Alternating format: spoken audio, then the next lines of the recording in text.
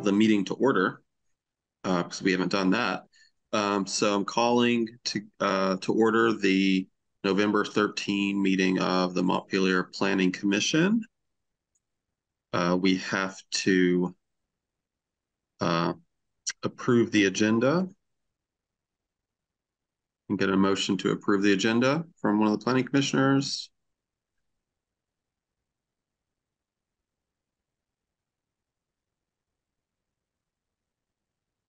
I need somebody from the planning commission to move to approve the agenda. I so moved, Kirby. Thank you, Gabe. I'll second. And a second. We have a second from Brian. Those in favor of Gabe's motion, say aye. Aye. Aye. Aye. Any opposed? What's that, Mike? Nope, I didn't say anything. Okay. All right. So meeting is in order.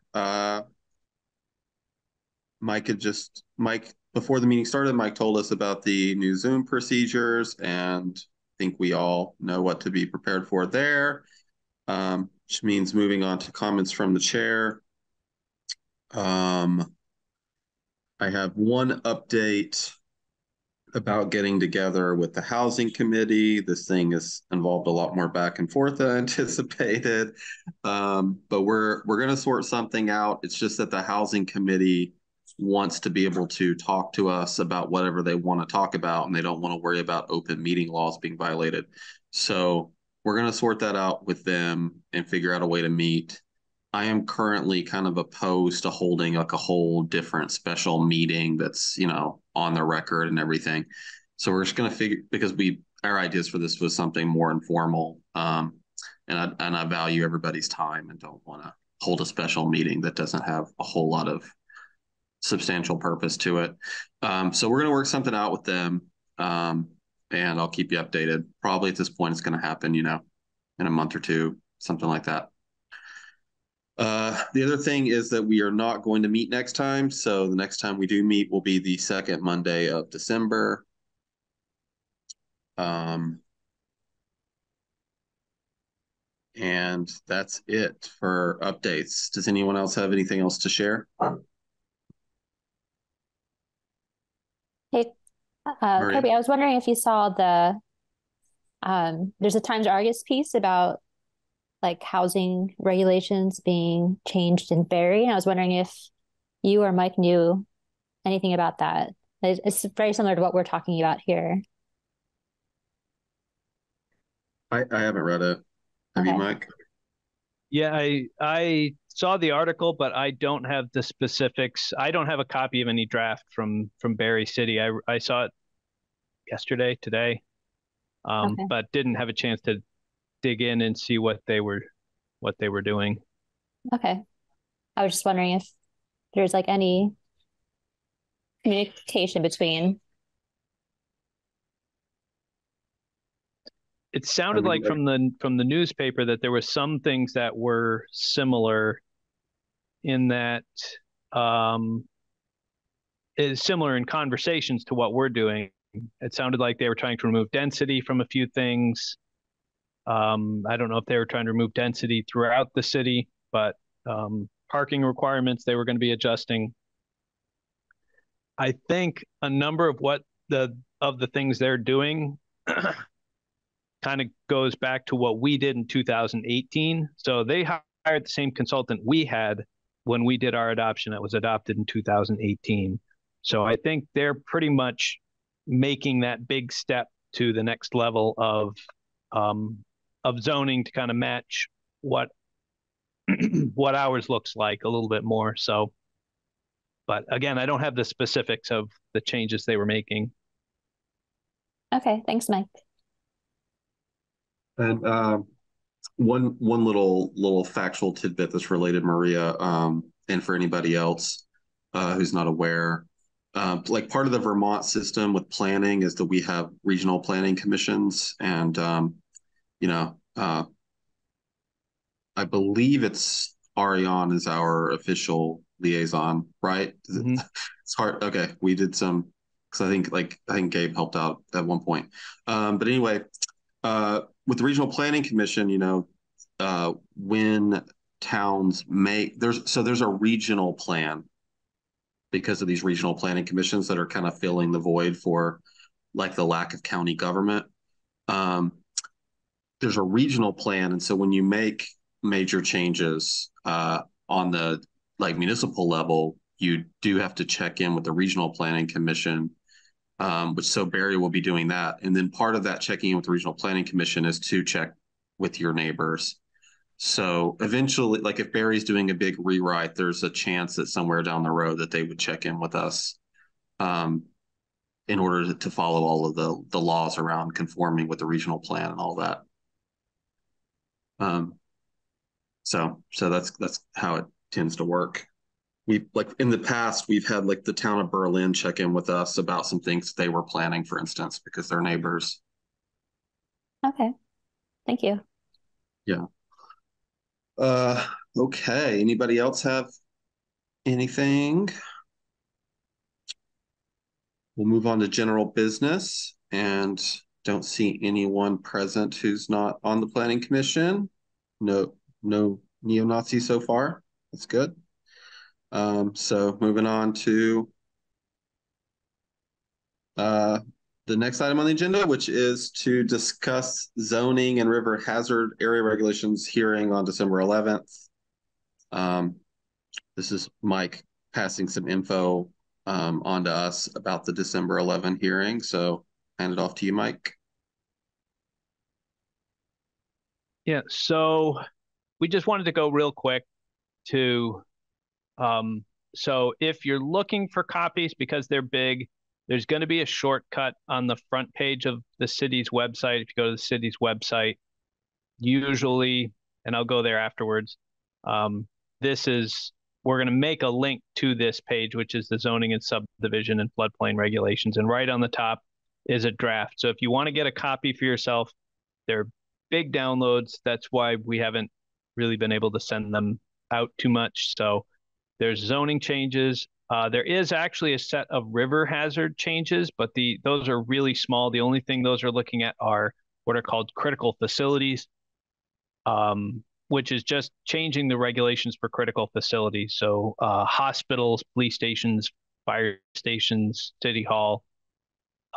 If you're going to be in the floodplain, they're required to be 2 feet above the 500-year floodplain instead of 2 feet above the 100-year floodplain.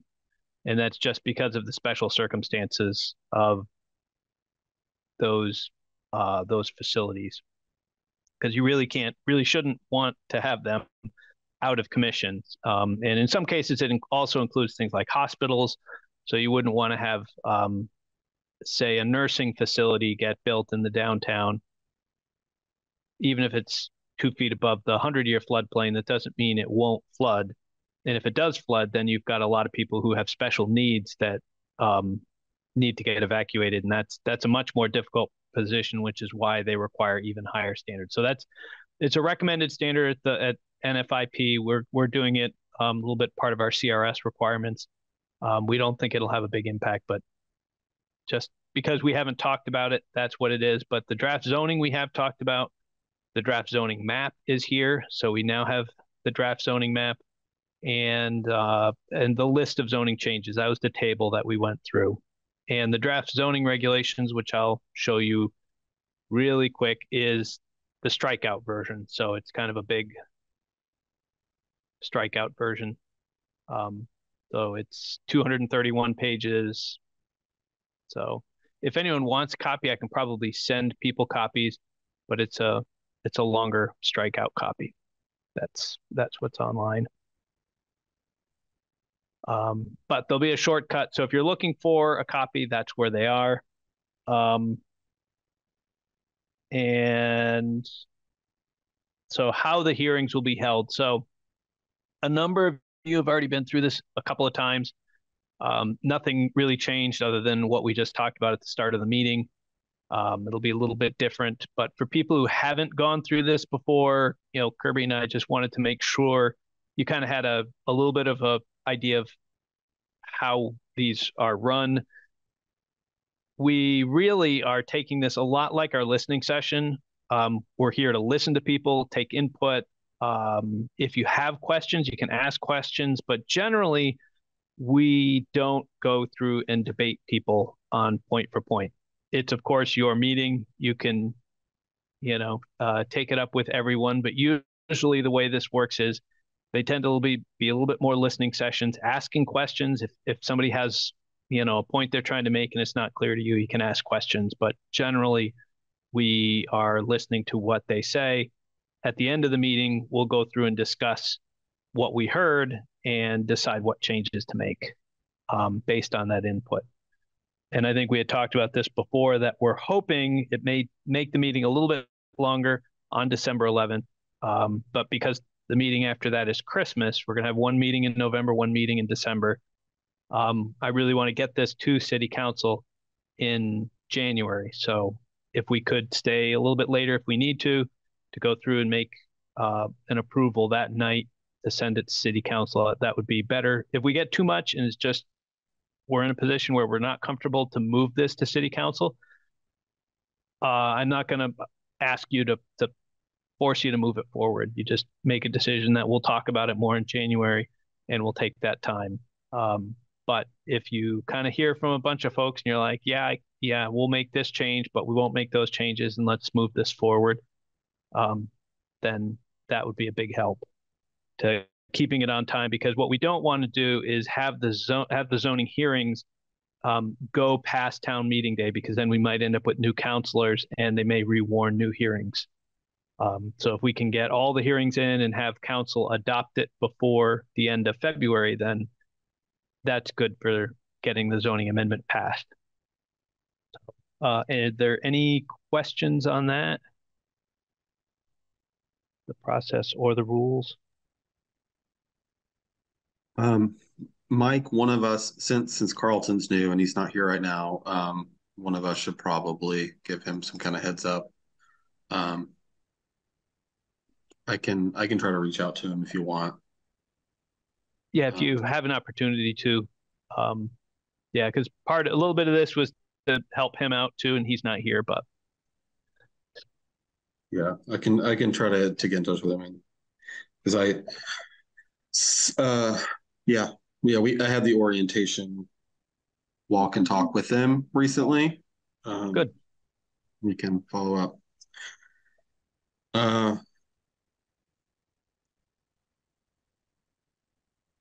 Okay, is everyone's ready for the hearing? I'm going to circle back real quick, and I had Googled the thing that Maria mentioned earlier just to check in, and it looks like I wasn't aware, but it looks like the housing committee spoke to the city council recently, Rebecca Copans. Mm-hmm. Are there any updates there that line up with our stuff, or anything there? I wasn't at the meeting. My understanding was that was really focused on the housing committee has proposed a new ordinance regulating short-term rentals. And that was kind of the focus of their presentation, was to try to have the council advance a short-term rental ordinance very similar to Burlington's, just as a general box of how Burlington handles it. So that's what they're looking at. Okay. I don't think we went there with the city plan, did we? No, Yeah. I don't think so. It hasn't, at least over the past couple of years when we were talking with the housing committee before, the perception was that it wasn't a big issue.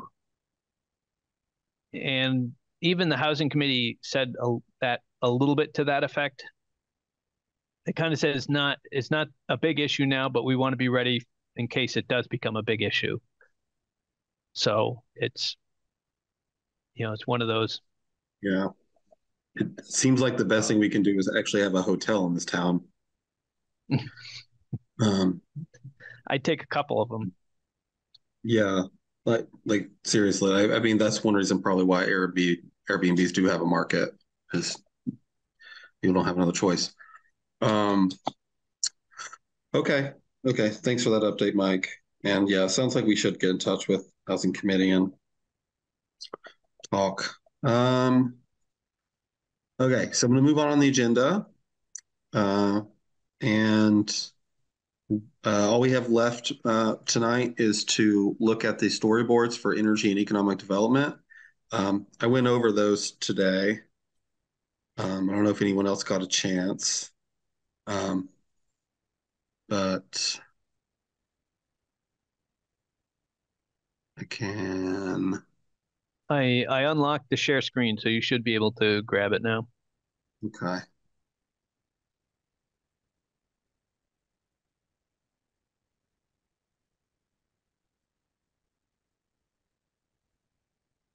Everybody see the energy chapter? Okay. This one I actually didn't do a lot with, but I just had some comments.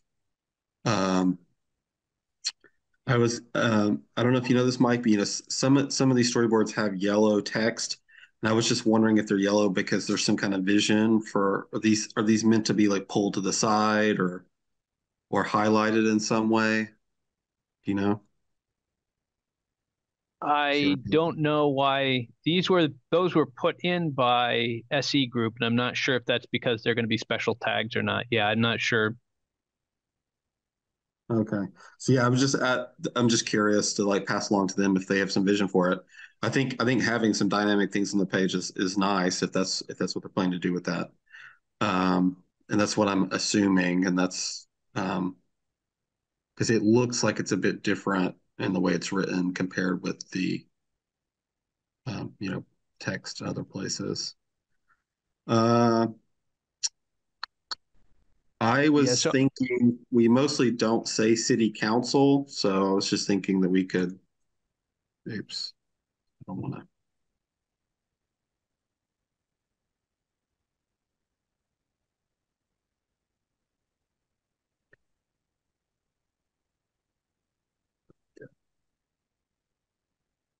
true. Yep. You know, the thing there is just we tend to say city, and then even though obviously a lot of the activity that's done by the city is done by the city council, just keeping that consistent. Um, and then I compared the storyboards with what we had prepared before, and I saw that most stuff was taken for this chapter. Most of it was taken as it was in the other place.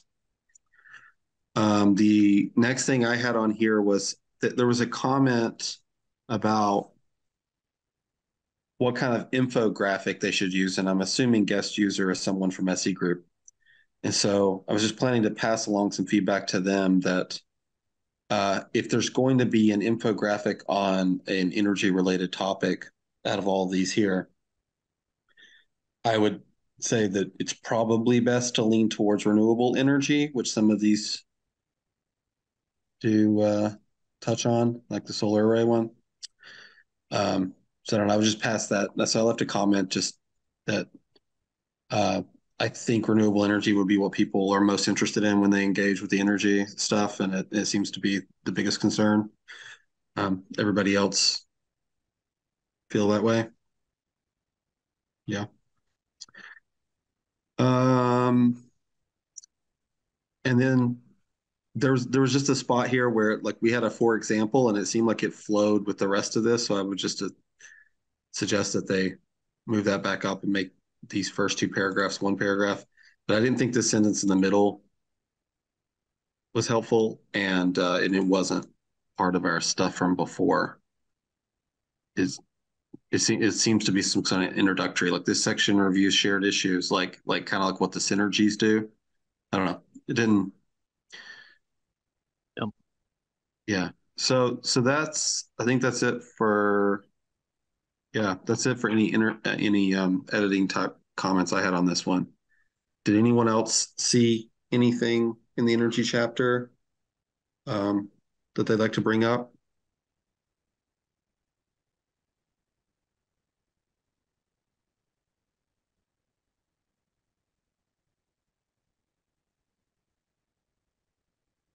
Yeah, most of this had been reviewed previously because so much of this was pulled from, we wrote a chapter for anyone who maybe wasn't here for that. We actually wrote chapters for all of these. And then at a certain point, we had to convert them to storyboards. And so they went through and wrote a bunch of storyboards, and we really didn't like them, or they really weren't getting a lot of good positive response. We kind of told them, why don't you just take from our chapters? So that's when we kind of went back and kind of compare them now. So most of the language you see are things that either Kirby or I or somebody has written, not SE group. So it should sound a little more like what we usually write.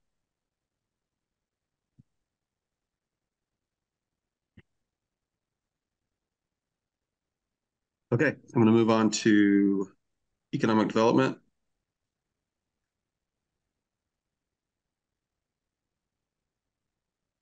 Everybody see it? Yep.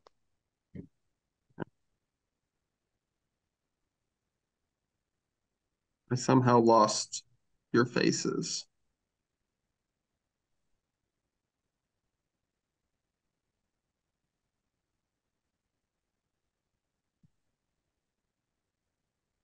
Well, we're still able to see you. Okay. Maybe if I just wanted to make sure I had some visible feedback options here to see, make sure I can see people. Okay, economic development. This one did look like it was rewritten in places because it wasn't exactly the same as what we had gave. So, but it doesn't look like I did a ton. Um, so just some like wordsmithing stuff in the beginning to make it a little bit more succinct. And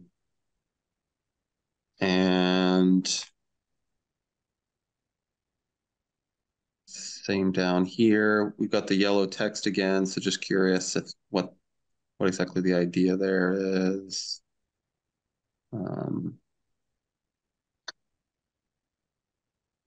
This is comment. that's a comment I had, yeah. Okay. Oh, so you're guest user. Mystery solved. Okay. One thing that when we spoke with SE Group last time, I forgot to bring this up, but I thought of it later. We were really excited by the idea of having an infographic that showed Montpelier's, or not an infographic, but like a map, like a dynamic map that showed Montpelier's development over time. And I should have brought it up with them last time, but hopefully that idea is not dead. Hopefully that's something they can do because we were excited about that. If that could be something that's, either on the main page or the historic preservation maybe page. But I just wanted to bring that up with you, Mike, to if you're in touch with them soon, to let them know that we're still interested in that.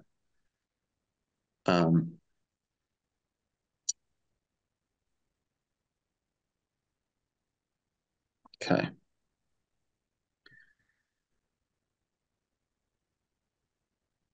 So we have this stuff. That's the thing I just mentioned there, my comment there about the map. And then just the city council removed there.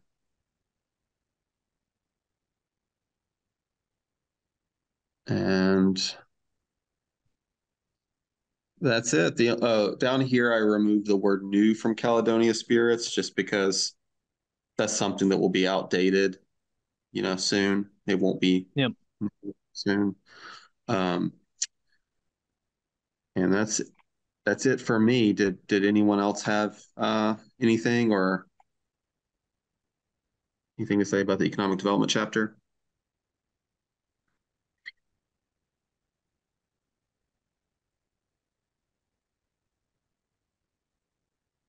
Kirby, I just had a comment about that first paragraph where your pointer is.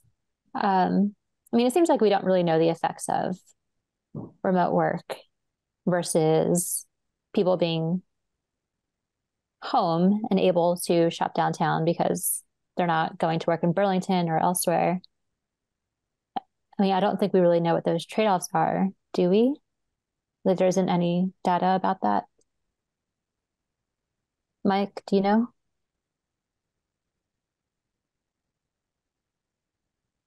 And this whole paragraph feels is like it feels like it could have an effect on our economy, you know?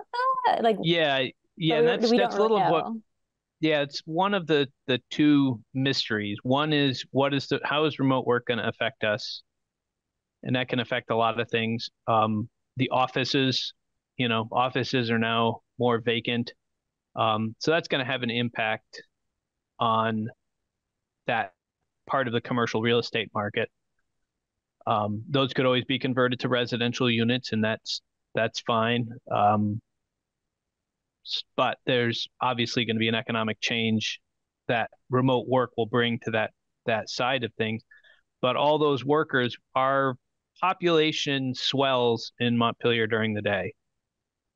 So we're a town of 8,000 people. We grow to about 14, or we did pre-COVID, we would grow to about 14,000 during the day with all the workers. And so that's an extra 6,000 people who shop and spend money and go to restaurants and everything else before going home, or leaving work and going to a restaurant before they go home. So there's a big difference having people moving in. So we've lost those, let's say post COVID, we're now in an environment where people are doing more remote work. We've lost those people. Well, now we have more people staying at home in Montpelier. So we've gained some people, we've lost some people, we've gained some people. What's the net? What's the net? Does it have a big difference? And I think we're just going to have to wait to find out how that all shakes out in the end. So I think it's more of a question. So remote work is one of the big ones. The other one is the online shopping, and that's been going on for obviously 6 or 7 years now. That was going on before COVID. We were talking about what is going to be the impact of online shopping. 15 or 20 years ago, it was what is the impact of big box retailers on our downtown retailers? Are all the businesses going to be vacant in the downtown because everybody's up shopping at Walmart in Berlin and Williston? And that was a question. We just didn't know how much of an impact. We knew there was going to be an impact, and clearly it had an impact, more of an impact on some businesses than others. And this is going to be the same thing. The continued growth of Amazon and these other companies, how is that going to impact our downtown retailers? I don't know if it will. It will impact some niches and it won't impact others as much. But those are the two big question marks, I think, that are out there when it comes to economic development in our downtown. Just trying to see where. I think we also, last time we reviewed this was before the flood. I mean, the state and federal workers, have they returned to their offices at all? I don't know, Kirby might know more about the state workers. I believe state workers have partially come back. I think when I've talked to a number of people at like ANR, they come into the office once or twice a week, but they're still predominantly working at home. It's like 20%, maybe 25 at best. Is that 20 or 25% compared to before the flood or before COVID? Pre-COVID.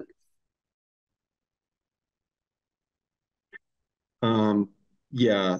So the only thing I'll just say generally is I think it's really poorly written, and the document that we worked on like a year ago that's in the folder is better. So I'm not quite sure. I know they were trying to like make it a little bit more succinct, but I remember Kirby did put a lot of work into sort of crafting some language, and I'm not sure what they did has made it any better. I mean, I understand they pulled it from what we wrote, but I don't know. It's not very good. Sorry. From looking at this today, I saw that they pulled pieces, which did impact the flow, and made it. And I made some of those changes. So they made a storyboard template, and I noticed it really didn't match our economic development chapter very well. So I went back and pulled pieces of the economic development chapter in, but it was very long and their introductions were short. So I think if you look at our introductory chapter, we had 4 paragraphs. And so I cut it down to 2 paragraphs. And I think the 4 paragraphs are better, but it's just much longer in comparison. And therefore, it really became a little bit more difficult. It's tough to shorten it up. And our Yeah, and I know we'll have community input, and it'll end up being like really bullets, and so maybe I shouldn't get so worked up about it. But I just read it, I'm like, this is like, it's not even USA Today quality, like economic. It's just bad. I'm sorry. It's just like, it's not. I mean, I know what we're trying to do, right? And what it'll end up being is something very different. So I shouldn't get so worked up about it.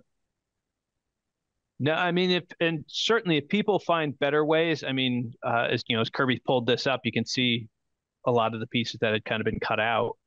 A lot of what I was trying to do was to capture some of the big pieces. Again, I think maybe everybody was here for when we did economic development, but really economic development broke into 2 pieces. One chunk was talking about the businesses, and the other chunk kind of talked about the workers.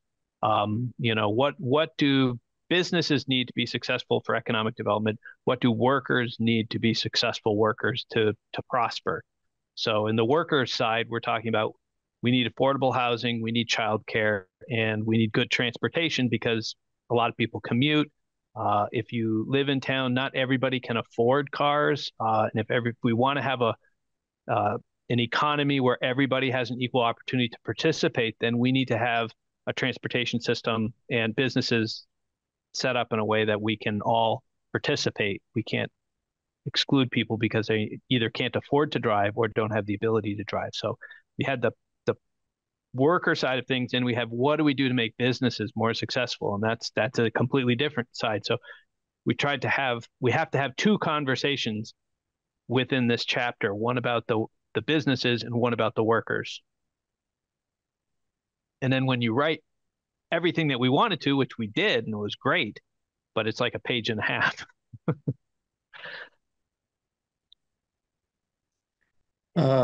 Yeah, so this paragraph that I've highlighted here is where the storyboard starts. So the material above it was not included. And then there's I think like this one is included. So a lot of it was there was judgment calls made about what parts to put in, and I'm not sure. I mean, we should have this conversation though. Gabe, I can stop sharing the original here and go back to the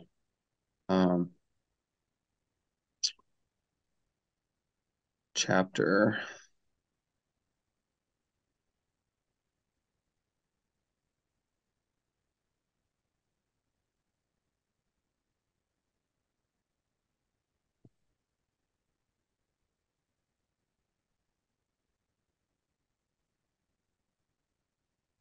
So, Gabe, let me ask you one question. What were your thoughts about energy and the state of it?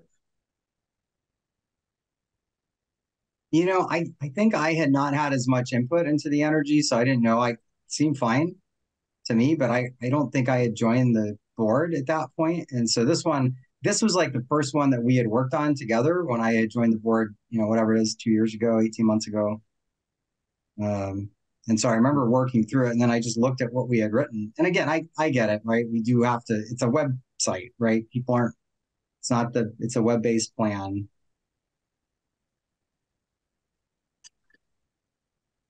And I'm not suggesting that we, wordsmith it here or now. Right. My overall comments is that it just doesn't read very well. So. Yeah. No, I mean, yeah. I just looked at this one today and I did, I had the same feeling in looking at it today, just the way it was. So we have this other material to pull from. We could also just take the info that's provided here and rework it. And this is probably, I think, what we will end up doing. We can just rework like like like this was the information that was pulled out as significant when Mike was working with the SE group. Um, we can just so instead of just deciding like, you know, instead of deciding that, we can take this info and we could rework it to make it kind of flow better for this.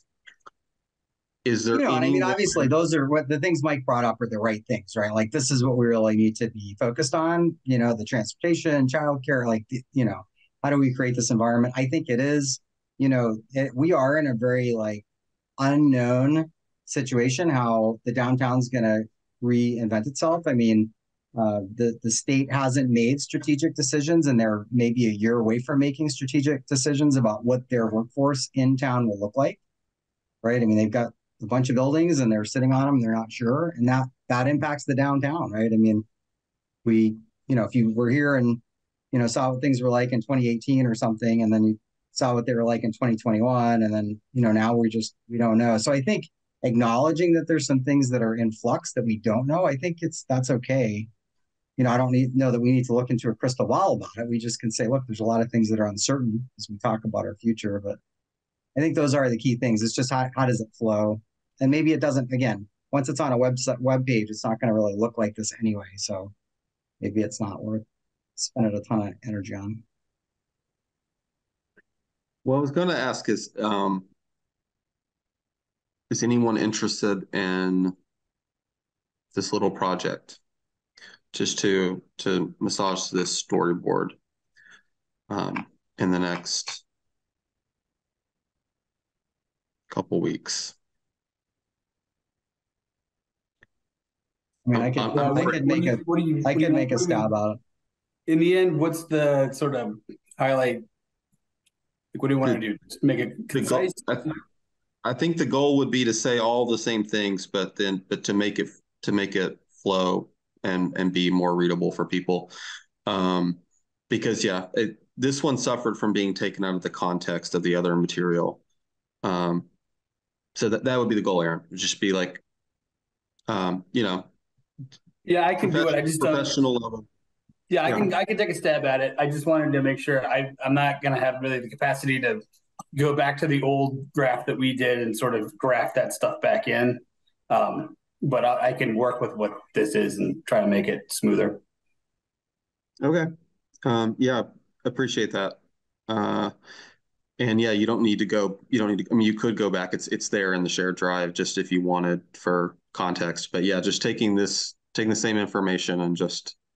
Yeah, I'll take a look at it. But yeah, it's just once you start getting to cutting and pasting across two documents, you just get bogged down really quickly. So yeah, I can do that. Okay. So we'll just polish this one up more and Aaron will do that. Sounds good. Is that good with you, Gabe? All right. Good with Gabe. Yeah, and it should just need the introduction and the planning context because the synergies, goals, and aspirations and who's involved, those shouldn't need to be changed. They're all okay. Right. It's just up top. So aspiration and goals definitely don't change, as you know, Aaron. That's set in stone. I'd say if you want to take a stab at the style of the other one, so that as far as I'm concerned, they wouldn't be off limits. Okay. That sounds great. Thanks, everybody. Did we have any more comments about economic development or energy? Or about the vision for the website, infographics, things like that we can pass on?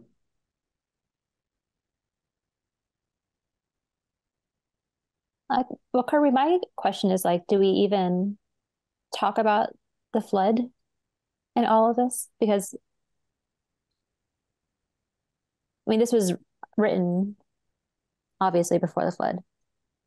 And it seems like we're just assuming that everything's going to go back to the way it was as of like June 2023, and it might not. Do we leave room for that? Do we acknowledge it? I think all of us really want it to go back to June 2023. but I don't know if that's what's actually going to happen, you know. But then you also don't want it to be a document that, you know, in 2 years' time doesn't make sense because maybe Montpelier is completely restored and, you know, the flood is like in the way past. But I don't know, how much should we refer to it or even discuss it? Like, I think for sure that we'll bring it up in the land use plan in the chapter. This chapter language is not legal, right? Oh yeah. It's just, it's just the, so given that, if we want to acknowledge the flood, we can do that. We don't have aspirations and goals about that here, but we do have them in places in the plan, right, Mike? I mean, before the June flood, we were still planning for these things. Is it natural resources chapter, Mike, that mostly deals with? Yeah, natural resource. I mean, it should probably, if it isn't referenced in synergies, we should have it. Um, there would make sense for us to add something in there, and we could add something up top just to go through and say it's part of the unknown. We just don't know. I mean, it's impacted commercial property owners, it's impacted businesses, and that'll be a third piece. I mean, it's interesting and hard to figure out how to tell the story of economic development. I mean, we've got those economic forces that we talked about. We've got COVID, we've gotten the flood, of which are, events that have happened. And so it kind of makes things, how do we talk to people about, these are all the things that have kind of shaken up that snow globe, and we got to kind of see how things go now. Maybe, as Maria says, maybe 2 years from now, we're all not even thinking about flooding until the next time it rains hard. Or maybe everybody is still on the front of everybody's mind because we have a second smaller flood next year, and it becomes, there are communities, in Maryland, there's the one in Maryland there that had 2,000-year floods in 2 years. We're not exempt from being hit again in a very short span. Then what would that do to us economically? So I think we just have to look at, tell that story somehow.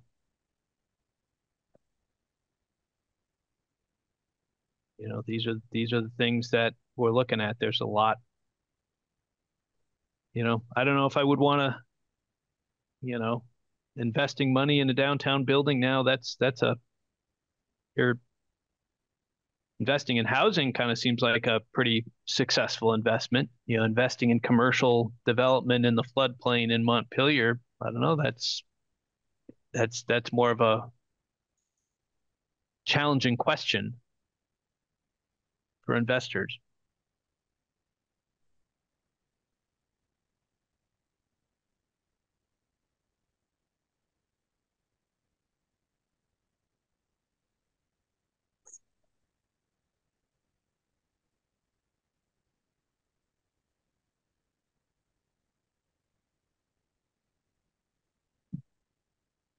This is kind of placeholder stuff.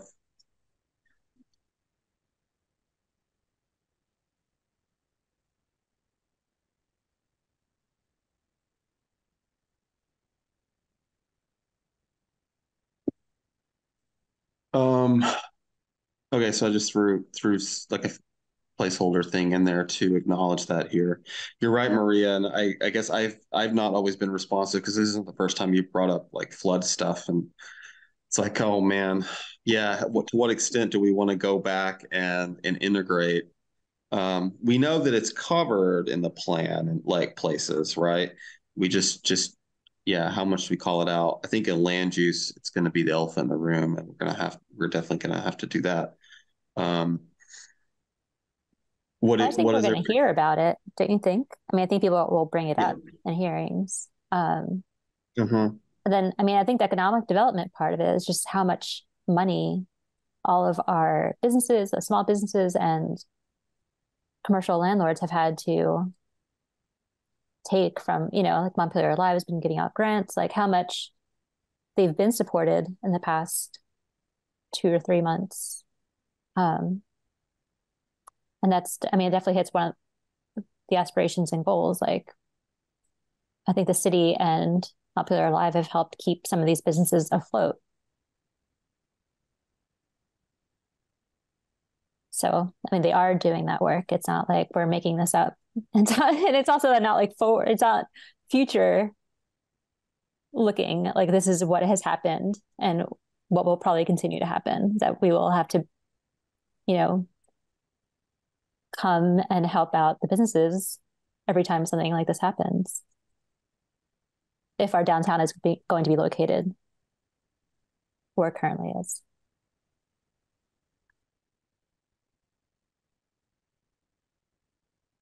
This is a bigger conversation and something for the land use plan chapter that we're going to be developing soon. But I definitely have in my mind that we should at least point out the possibility of downtown growth going uphill in places. And that's not something that's been talked about a ton in city planning in Montpelier before, but at the very least, I feel like our land use plan should have like room for that decision to be made down the road. You know what I mean?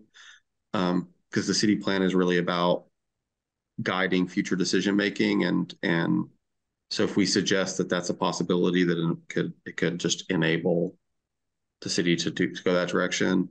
I think I mentioned before about going up East State Street up to the College Green and making sure that we allow mixed use and commercial stuff up that way. And if the businesses choose to try to concentrate that way because of flood concerns, that it's possible. But it's a bigger conversation. Yeah, I mean, I think businesses should be located downtown, personally. I think that's probably the right place for them to be. But saying that, it's also going to be part of the city's responsibility to literally bail them out. If this is where land use decides is the best place for a city to be, then it will also be up to the city to support those businesses when they do get flooded. And that's kind of like what we've seen the past couple of months. And I think it's just like a reality that this is how Montpelier will probably be functioning from now on. Everyone has this memory of this flood in the background. And so, yeah, when, someone's looking to start up a new business downtown, they'll definitely be thinking of, what happens if all my inventory is flooded, like this is. So I think the city is going to have to pay attention to flood risk from now on. And we can't always, these aren't going to all be new buildings. Like the buildings that are currently there will probably continue to be occupied by somebody. Anyway, I just think it's like an important thing to note in this chapter that supporting, the economic development of Montpelier is also supporting flood risk and flood relief when floods do happen. So I chose, just in this filler language I just threw down, I chose to focus on the mitigation and adaptation because I do think that we can't control like what the market is going to be doing, but I can only assume that many landlords are going to be trying to flood proof, so to speak, the downtown buildings so that the economic damage isn't so severe in the future. But it's not something that, we regulate it to some extent. But I don't, correct me if I'm wrong, Mike, but I don't believe that we're telling every downtown business that they have to fill in basements and raise things, right? No, not unless there's a substantially damaged building, and historic buildings are exempt. So for the most part, that's going to take care of that. So we've got about 100 buildings downtown that were hit pretty hard. And so certainly going through and working with them and trying to come up with plans. Like we said, we were just talking about, we've got vacant office space. Maybe that vacant office space is converted to storage for inventory, as opposed to putting inventory in your basement. You put your inventory on the second floor with what used to be office space. Maybe there's some other model that works as well for being able to store and do things. We're just gonna have to work with people. But then our other goal is to start to work with property owners, and this isn't going to happen until next year. We're going to try to get what's called a brick grant, which will do some scoping work for downtown buildings. And it's just a building by building inventory where we can give recommendations to property owners on what are the best things you could do. And again, in some cases, maybe it doesn't, the flood we just got, you're going to still get flooded. But if we get a flood that's, a 50-year flood event, you don't get damaged because we've been able to flood proof up to a certain level that helps to make smaller floods less damaging. And maybe we can find ways to make larger floods less damaging as well. If we can elevate or if we can use floodgates. This storm we had advanced knowledge of, so we would have, if people had floodgates, they would have had plenty of time to put up the floodgates. And that's just a matter of designing those, making sure buildings have been completely looked at to make sure there's no way for the water to get in. And they can get in through backflows. A toilet in the basement that doesn't have a backflow preventer, as soon as the water ends up in the sewer, it just comes out. So you've just got to look at every possible place that water can sneak into a building. Second floor of City Hall was flooded because the roof drains were tied into the water fountain. And so when it was raining hard and the sewer underground filled up, the water filled up the pipe and water came out the water fountain. Who knew? But that's how the second floor of City Hall got flooded. So that's why we don't have offices on the second floor, because that still has to all get repaired because of all that water damage. But those are the things that you try to identify in these studies of each of these buildings, is how does water get in, and then finding ways of sealing up the buildings as much as we can. So that way, if we know a flood is coming, we can put a flood door on and keep the water out. And in other cases where there's a new building getting built or some other significant work is getting done, maybe people do fill in the basement, because that's the best remedy. Fill in the basement and elevate the building and put in a small elevator that lifts people up. So you've got ADA access to a building that's a little bit higher. And you'll see that there was a proposal to do that for the 1216 Main, where the Beverage Redemption Center used to be, that now right next to the drawing board, there was a proposal to put a building in there. It would have been 3 feet above the ground, above the sidewalk. It just would have had a little lift for ADA access. There was a proposal for over next to the Pavilion building, that vacant lot's owned by Tom Lozon. He had a proposal to put in a bank.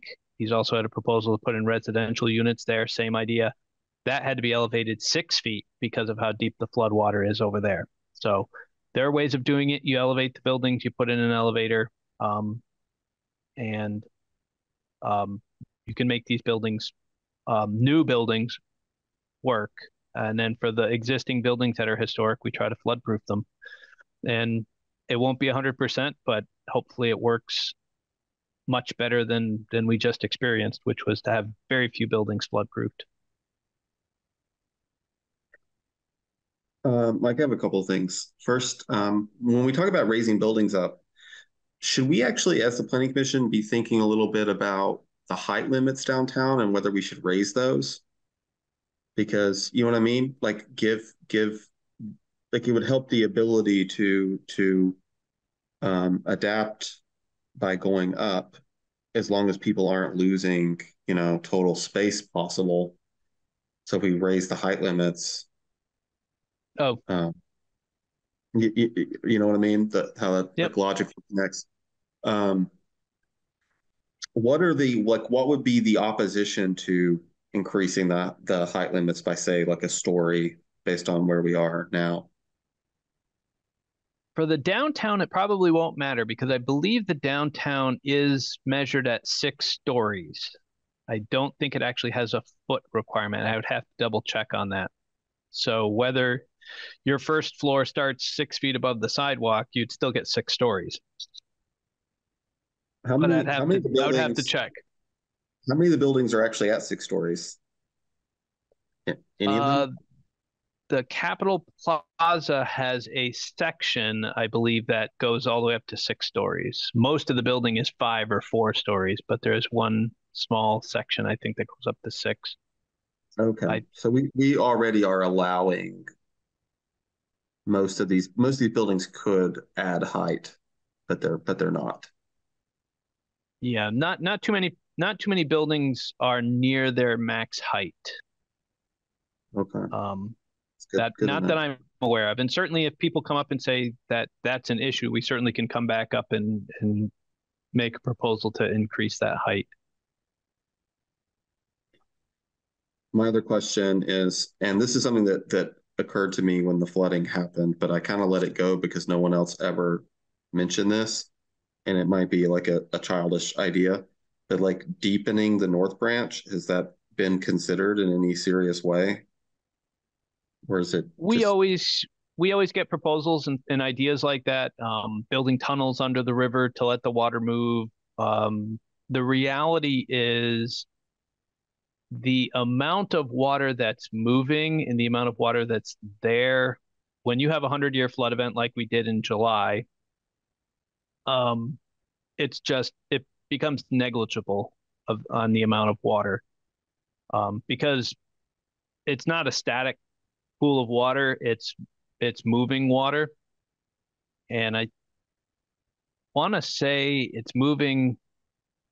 I always try to mix up because there's cubic feet per second and gallons per second, and I always mix the two up. But it's like 20,000 cubic feet a second or 20,000 gallons a second. And when water's moving that fast, it fills up whatever. So even if you,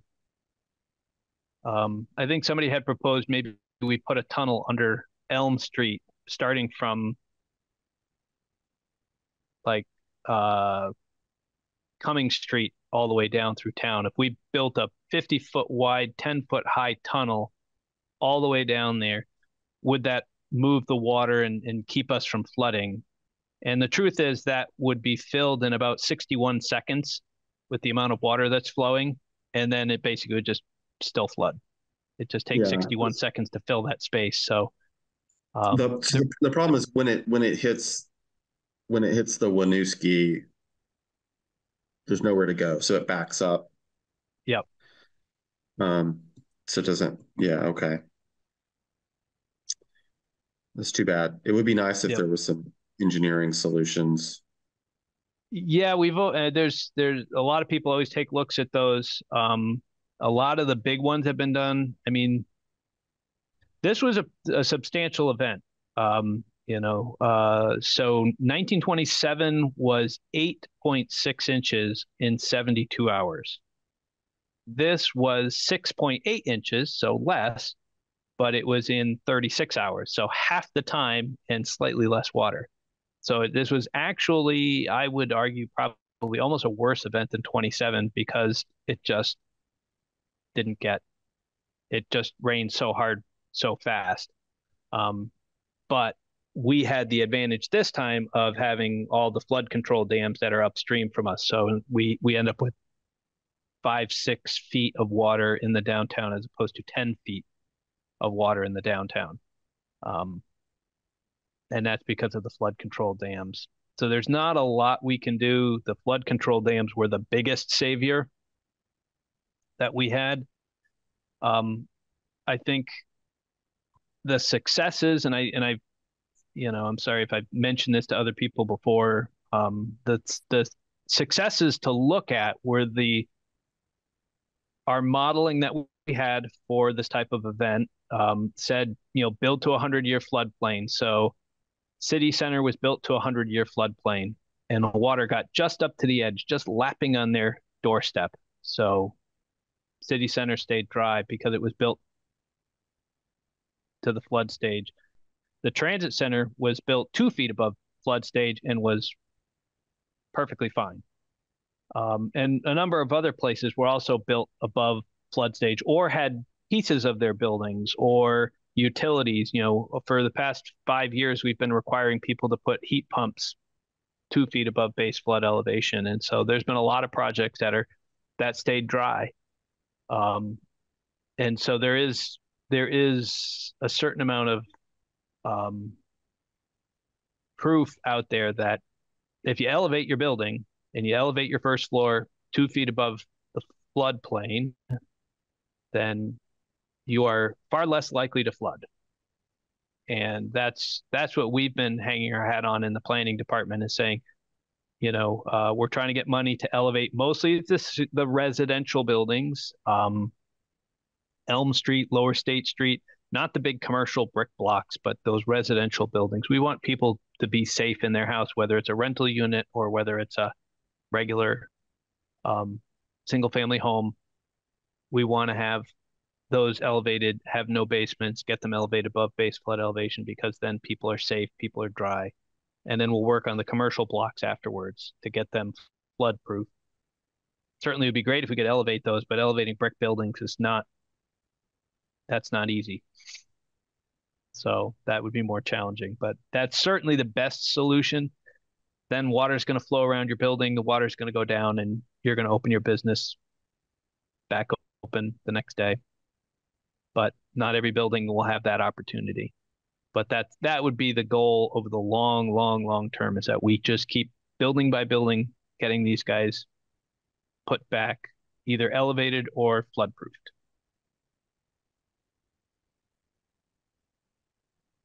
Thanks, but Mike. As Maria says, there is, I see it as part of, there is a public component to that. We can't ask property owners to bear all of those costs on their own. So there has to be a place where either the local, we could do tax stabilizations at a local level. At the state, can the state put in money, or the federal government, can we get federal money to help pay for those costs? So that way businesses and commercial landlords have the assistance they need. They're going to have enough money they've got to put into the project, but if we can defray some portion of those costs to make these more financially acceptable, because ultimately we can't really require people to do it. We have to really show up with some money to say we're going to cover some of the costs of this and help the commercial landlords and the businesses flood-proof those buildings, because it's good for all of us. The flooding doesn't just hurt businesses when they lose all their inventory. It hurts everybody. I mean, everybody suffered by having this downtown shut down for months. So it really benefits all of us to have the government kind of help us be more flood resilient going forward. So I'll get off my soapbox now. That's all right. I've, just unofficially, I've heard that we can't expect a flood relief bill to pass early in the session, by the way. So no idea if the money that Montpelier wants is going to be in there, but it sounds like they're going to do multiple flood relief related expenditures. Okay. Everybody want to move on to the minutes? Get a little bit of time for yourself. Okay, so Mike has sent the minutes separately, I believe. We're just going to review the October 23 minutes. If anybody has any adjustments, let us know. Otherwise, we'll just pass them out as is.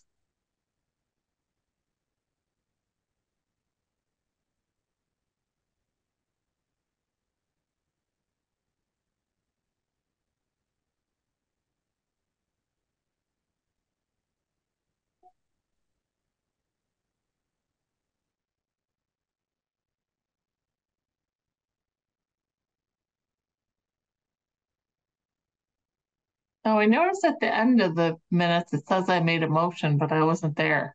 I don't know if that matters, but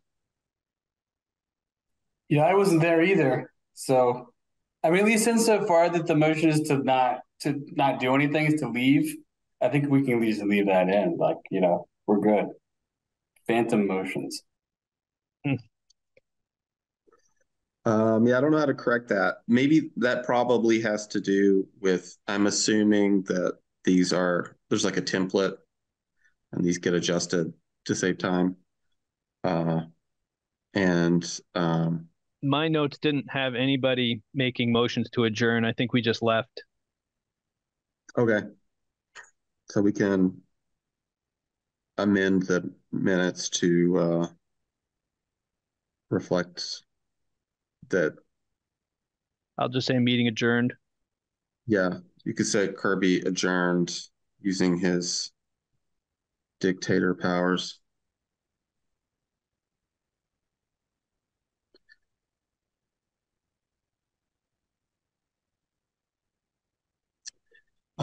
Okay, so do we have a motion to approve the minutes with the amendment to the adjournment?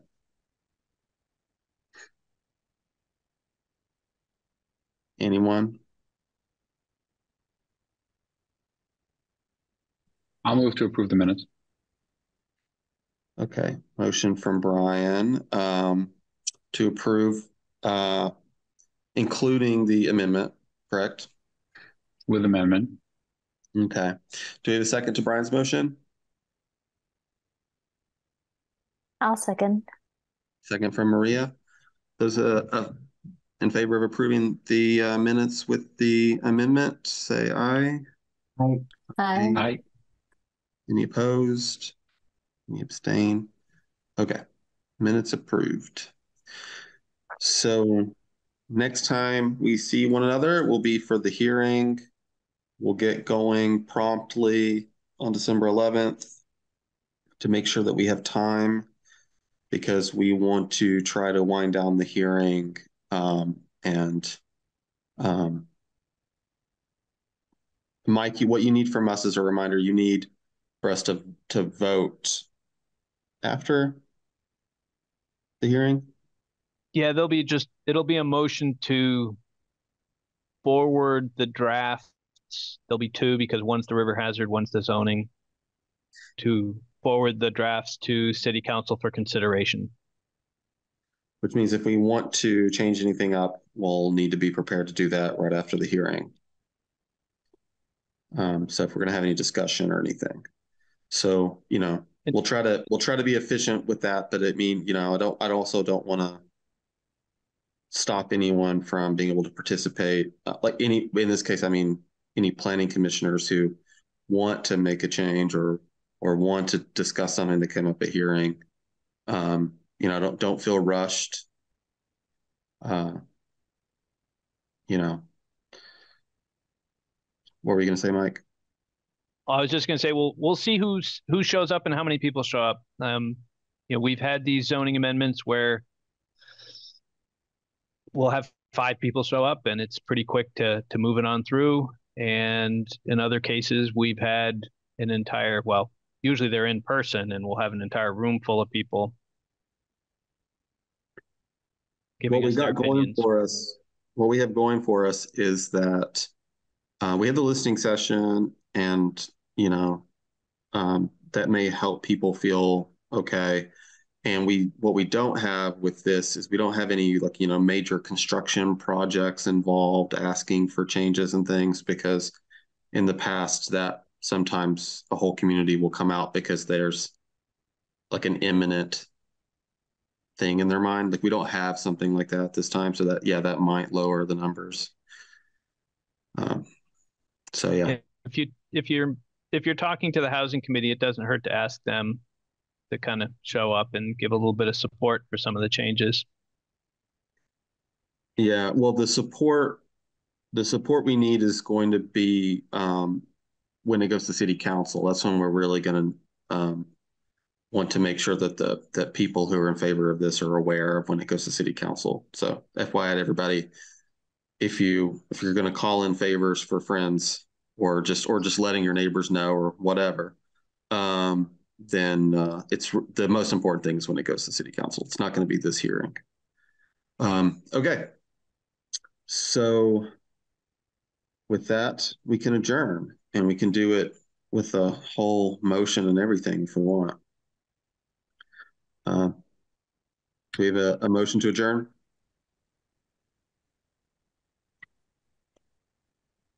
Motion to adjourn, Kirby. I knew you were going to do it. I could tell. Do we have a second to Gabe's motion to adjourn?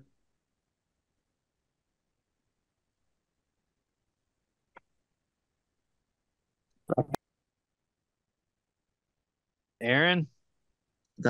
We're gonna count it. Aaron, he may have burped or he may have seconded the emotion, but Second. All right, there we second. Second from Aaron. All right. Those in favor of adjourning, say aye. Hi. Aye. See everybody in December.